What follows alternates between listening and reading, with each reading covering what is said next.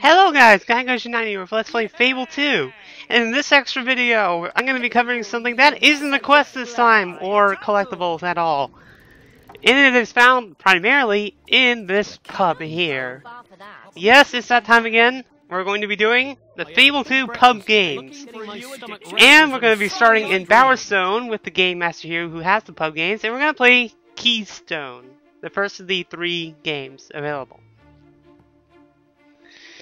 And so, yeah, we first got an intro into pub games technically before the game was even released, because in anticipation of it, they released an arcade game on Xbox Live for pub games, of the pub games, where you can actually collect money before the game started, and such and such.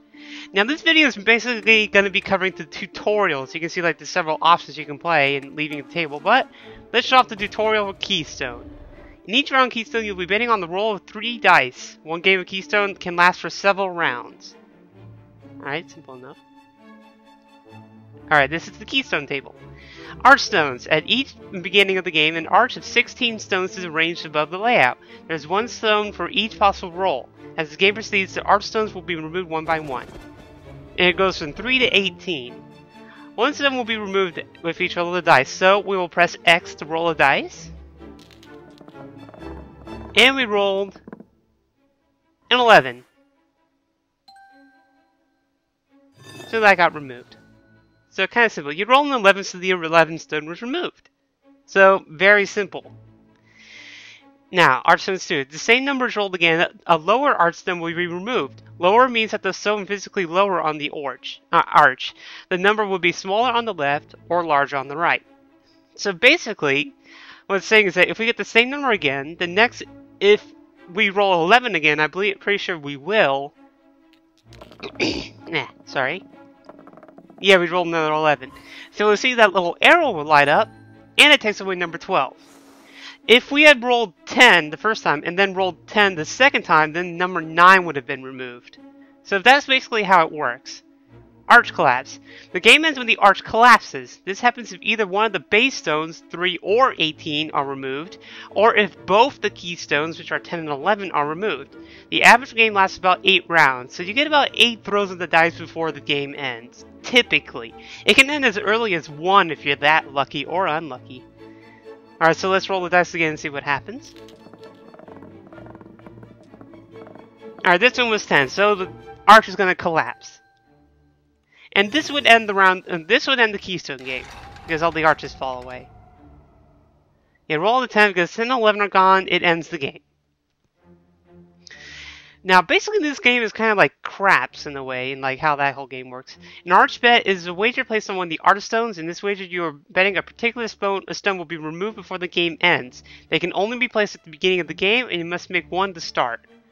So this is kind of how the craps element kind of comes into play. Basically, you have to bet on at least 1 stone disappearing before you finish the game. Now, for this tutorial, they're telling us to put a bet on 8, 9, and 10.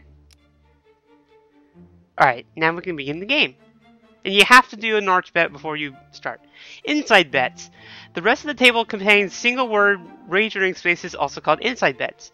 Different wagers have different odds, such as 8 to 10. In each case, the number on the right shows how much you bet, and the number on the left shows how much additional gold you would earn if your wager was successful. So basically, it's going to show us this little overlay here. And if we hold on the left trigger, we'll see it.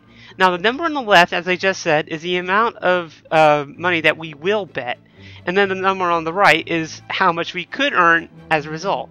And you can see the higher the payout, the rarer the thing is. But you can see, like, down at that bottom row there, 1,000 to 5. So that's a ridiculous amount. You can also see the color coding for all the chips that you can play in this game. But yeah, basically the smaller amounts are typically the less rare of the two. Alright, so we're going to continue. The second number in each tells you minimum bet for that space. You must always bet in multiples of that minimum bet. Some spaces allow you to bet on a combination of rolls. Trips mean 3 of a kind, pair means any 2 of a kind, and run means a sequence such as 2, 3, and 4. Keystone is a bet on 10 and 11 together. Alright. So, we'll place a bet on 8, black, and pair. Basically, we're going to bet that it's going to be an 8, there's going to be a pair of numbers with the dice, because that's what that refers to, and that we're going to get one of the black stones. So we'll roll the dice. You're ready to make the first roll of the game. Remember, inside bets are good for only this roll, but arch bets last the entire game. So every inside bet you have to do, you have to reset every single time. But the arch bets will stay throughout the entire game. Alright, so this one rolls an 8. And whenever you roll, all the spots that you want something light up. And you see the amount of things that you get. And we won on everything except for the pair, because we didn't get one of those dice rolled. And you can see like each has a symbol too, either a diamond or a circle, so that's another element. Note that your inside bets were cleared or paid immediately because they were one-round bets. However, your arch bets will remain until they win or until the end of the game. And so we get immediately collected. This is the table at the first round. The game will continue until the arch collapses. Jackpot rolls. On some tables, there is a special jackpot rule. If the first roll of the game is 3 or 18, then all arch bets win. After the first roll, 3 and 18 are still end the game, but they won't cause a jackpot. In a jackpot game, all inside bets pay out normally, including bets on the first roll. So basically, it doesn't happen with all of them. You'll have to check the rules switch each time, and you can see the setup right here. But basically, on our very, very, very first roll, if we roll either all 1s or all 6s, we get a jackpot. And that's probably what's going to happen right now. Yeah, we got an 18. And so there's a jackpot. So we win all the inside bets that counted, and all of the arch bets that we had in the entire game, since it is technically over. But yeah, only if the jackpot rule is in effect, though. And you can see that one in the bottom right there, 1,005 things. That's ridiculous.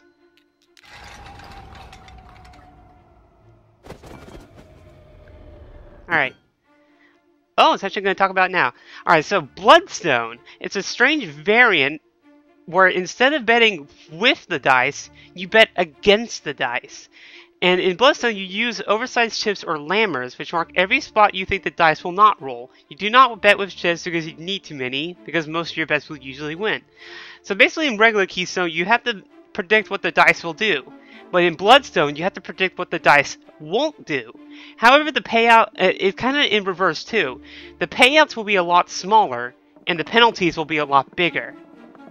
So for this, we roll a 10.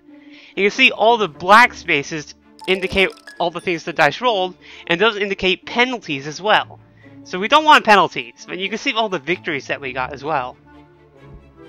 So, and yeah, because of that, we only get 7 chips out of all that. And that's the entire tutorial.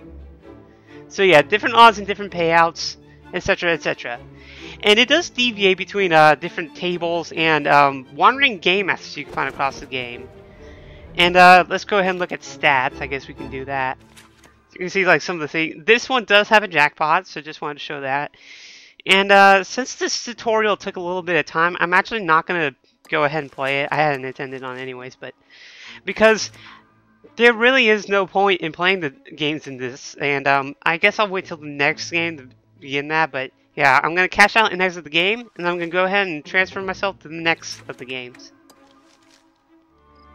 Oakfield is where we can find a second game, well, one of the places we can find the second game. The Game Master out here has...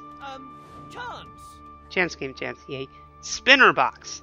Now, just to say this right now, in the last game, you needed to do the pub games in order to get the doll, so you could do that one open-ended quest. In Fable 2, there is absolutely no point of doing gambling besides earning money. Or losing money, mostly. But yeah, these are entirely optional. You do not have to do these for any reason whatsoever. Alright, so, we're going to get the tutorial for Spinner Box now. Alright, a spinner box is a decorative box containing several devices called flip switches. Oh, where did that come from? It's a magical spinner that will randomly cycle through a variety of symbols. To play a spinner box, just place your bet and spin. So spinner box is the equivalent of a slot machine in this game. Now this is the Cow and Corset, a 3-switch spinner box. There are multiple spinner boxes in this game, and this is just the first of the variants. The weakest of the variant, too. Alright, so yeah, you can see not every spin is a winner. We can keep trying if we want. So it's basically a straight up slot machine. However, it's trickier than that. Chains. A chain is 2 or more adjacent symbols of the same type. When your chain appears, you win the goal amount based on the symbols and how much you bet. So we're going to raise our bet to 10. And obviously we're going to get a 2-chain. A 2-chain of tavern space 3 times your bet. We bet 10, so we get 30 back. So pretty simple. Some spinner boxes have 3 switches, some have 4, and some have up to 6. Bigger boxes mean bigger chains, as many as 6 of a kind. Alright, so here's a 6th one, and now we're going to bet 10 on this one. You can see there's a higher opportunity to get payouts on these spinners than it is in the 3-spinner or the 4-spinner. So we got 5 toadstools, and we get 600 gold as a result of that. So that's, yeah, you can see like the payouts. Alright, bonus symbols. Some spinner boxes have symbols that enhance the game instead of simply paying out gold. These are bonus symbols. On Cow and Corset, for example, when you get a chain of 3 bonus symbols, a 4th appears in the middle of the box. Whichever symbol appears on the single switch will pay out as if it were 3 of a kind. So yeah, all these different number of switches have different names. The Cow and Corset is the one you'll be coming across the most. Now the bonus symbol for the Cow and Corset is this thing. And when we get a match of 3, a 4th one appears. And we get money based on that. The cow on the bonus switch paid 100, which is the same as getting 3 cows. So what's the point then, I guess? But there's a, well, yeah, you can kind of see that. Alright, on this 4-spinner box, every coin symbol will earn you a free spin. You can earn free spins whenever you get a chain of 2 or more coin symbols. You can even earn more free spins while playing your original free spins.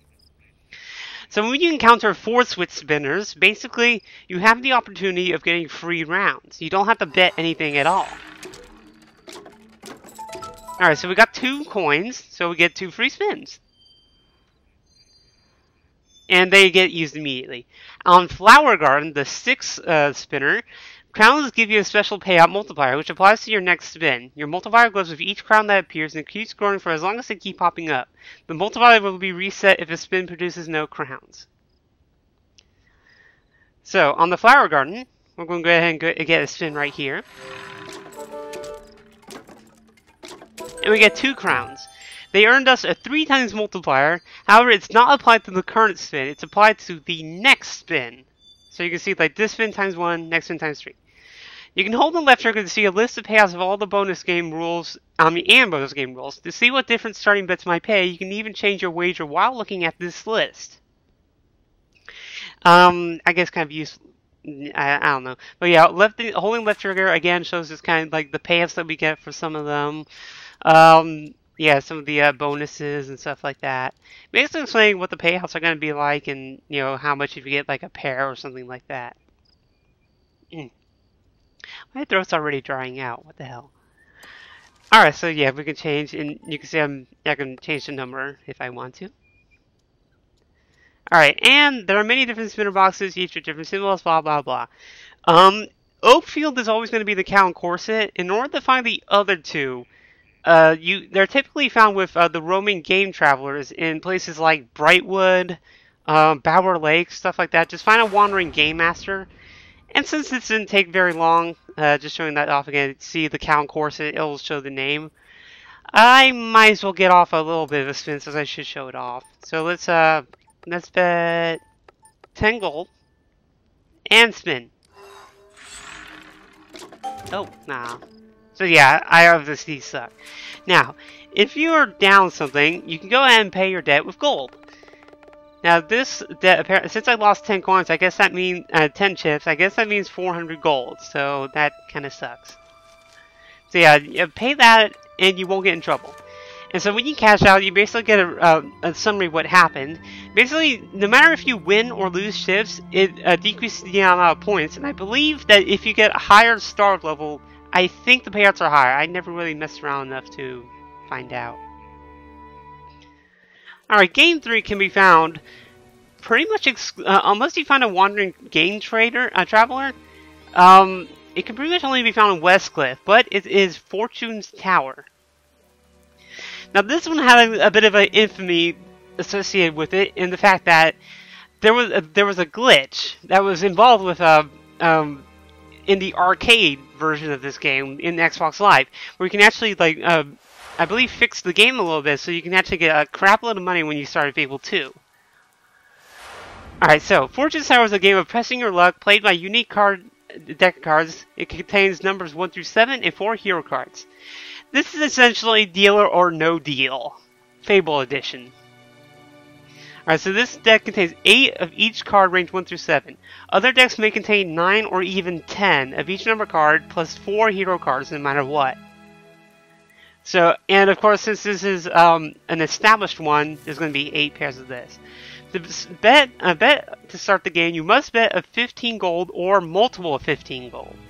For this one, though, we're only going to do 115 multiplier, so yeah. So 15 is the minimum that you have to bid for this. Now, the dealer will start by dealing 3 cards. The first card is face down and called the gate card. The next 2 cards are face up and create the second row. There can be as many as 8 rows if you play all the way to the bottom of the tower. Alright, so we'll continue. And he'll immediately deal the first 3 cards. So a gate card and a 3 and a 6. So this is the starting deal. On each row you have a choice. You may take the dealer's offer or deal another row. The dealer's offer is equal to the total value of the cards in the row. On this row, your offer is 9. And remember that you had to bid 15 in order to start. So if we quit now, we'd be out 6 coins. Now, we can either cash out now or push forward. We're going to push forward because obviously we don't want that. And something happened. Row 3 would be worth 18, but wait, you've also caught a vertical pair. Pairs such as this will often end the game, but not always. So yeah, you can have 2 cards touching vertically. Yeah, a vertical pair occurs when a card on the one row touches the card of the same rank on the previous row, as opposed to being neighbors on the same row, which is fine. Normally, a pair will cause a misfortune, ending the game with a value of 0. However, the first time you catch the pair, the dealer will replace the card on the lower row with a gate card. So basically, the card at the top fixes us. So it saved us this one time, and you can only do it one time. If it happens again, you're screwed. Now, hero cards are worth 0 coins, however they keep you safe from pairs. If a hero card appears in the same row, it protects the entire row from misfortune. Heroes can even protect your gate card. So as you can see here, there's the 7 that vertical paired, but the hero nullified it, allowing us to get a 19 and continuing the game. So yeah, that's how hero cards work. On any row, you can take the dealer's offer instead of dealing another row. Strategically, you should always cash out when you think it's too risky to go on. And it's probably gonna, yeah, it's gonna force us to cash out. So we got a net profit of 4 coins. So yeah, we got a profit of 4. So not bad. Alright, sets. When an entire row matches, this is called a set. A set gives you a bonus multiplier which remains in play until misfortune is caused or you cash out. Multipliers can go as high as 8 times. Although that's fairly impossible, but anyways. Alright, it's gonna go straight to the 3rd row. And we got 3 4s on one row, so we got a 3 times multiplier. And since that row was 12, if we cash out now, we get 36 coins. Now, if you can finish row 8 without busting or using the gate card, you win the jackpot. The jackpot pays the value of every card on the table times the multiplier if you have one. Jackpots can get huge. So this game's gonna play out now, just to see. So yeah, hero cards save that. And you can see, like, it slowly builds up. And you can see, the more cards you have, the further you go, the easier it is to have vertical pairs. But you can see, like, it just keeps building and stuff like that. And there's another hero card. And so it made it. And so we would have gotten 360 gold from this one, from just by bidding 15. So that's quite a bit, obviously. Now, you can bet in multiples of 15 up to the betting limit on the table. When you bet more, all your wins are multiplied to the match. For example, if you bet 45 gold, all your wins will be times 3. So that was 360 on the last round, so we would have gotten over 1,000 gold if we had bid 45 on that one time.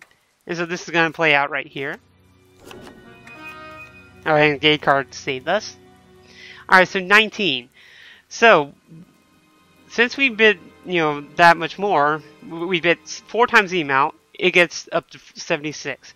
You can see, yeah, we can know all the stuff again, tips on the, if you hold the left trigger, and we can go ahead and pull the left trigger if you want. All it really just does, though, it kind of gives you like a summary of all the rules. You can see all the definitions for all the things for here on Fortune's Tower. So just keep this in mind. It's basically a deal or no deal kind of game, and it can't get risky, but again, yeah. Alright, and, that went well. I already showed it off, so I don't really need to, so I'll back out of this one, I guess. And that's all the pub games! Yay! One more thing before I end off the video.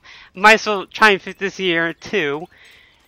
I'm going to be talking about the jobs of this game as well. It's going to be really quick.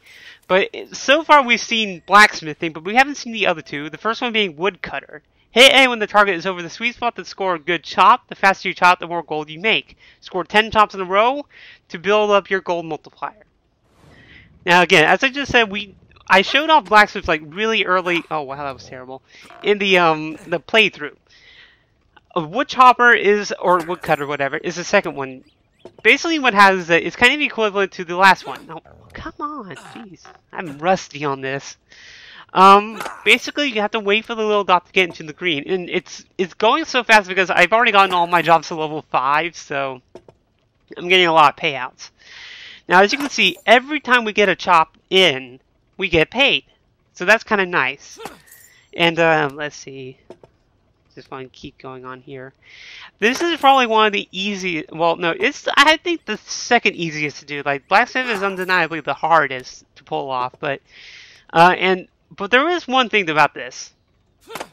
This is the only job where if you score a yellow point, you actually still continue your multiplier or your chain, I guess. So it's definitely the most forgiving of the 3 jobs. However, it's also the slowest when you collect money. So yeah, every 10 times, your dog will do a little cheer, and you get paid more money. But again, it takes forever to collect money with this job, so you probably don't want to even consider it. And I screwed up, so I'll quit. And because I want to go ahead and show off the last of the jobs, and personally my favorite job, and probably the best job in the entire game too. This is Brookridge, one of the few places we can find this. And it is bartender. Tap A to serve a pint. The longer you pour, the better the head on the beer. But be careful not to spill. Fill 3 perfect pints in a row to increase your gold multiplier. Now, bartender, I believe, becomes available as soon as you complete the spire. And one of the first places you can find it is Westcliff or Bowerstone. And basically what you gotta do is, the bar will fill up. This is the easiest of the ones to pull off, in my opinion. But the bar will fill up eventually, and when it hits the green, that's when you quit. So it's a very easy game to understand. Oh my god, people are vomiting in the background. And of course, you can see, it's this one's the easiest to do just because you get a lot of money, you get paid each time, and stuff like that. Now, if you get yellow in this, your chain immediately disrupts. So, again, it's just like blacksmithing. And, just want to get this one successful one off. If you let it go too far, you're actually penalized money. So this is the one job where you actually can get punished for failing. A perfect pouring. So yeah, there's the inherent risk involved with this job, but honestly, it's the easiest one to collect money in. So definitely one you want to do, later on in the game. Now to give one final little bit about jobs, these aren't the only jobs you can do. However, those are the ones that involve that kind of mini-game-ish kind of thing.